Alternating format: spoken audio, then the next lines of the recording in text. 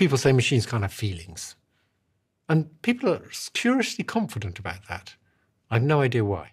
Suppose I make a battle robot, and it's a little battle robot, and it sees a big battle robot that's much more powerful than it.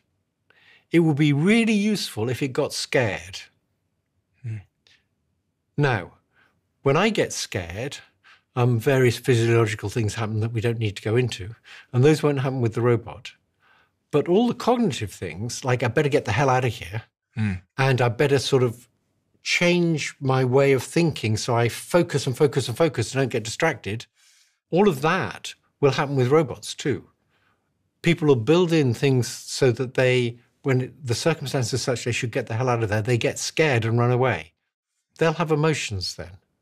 They won't have the physiological aspects, but they will have all the cognitive aspects. And I think it would be odd to say they're just simulating emotions. No, they're really having those emotions. The little robot got scared and ran away. It's not running away because of adrenaline. It's running away because of a sequence of sort of neurological, in its neural net, processes happened, which have the equivalent effect to adrenaline. So do you think... And it's not just adrenaline, right? There's a lot of cognitive stuff goes on when you get scared. Yeah. So do you think that there is conscious AI? And when I say conscious, I mean that represents the same properties of consciousness that a human has. There's two issues here. There's a sort of empirical one and a philosophical one. I don't think there's anything in principle that stops machines from being conscious.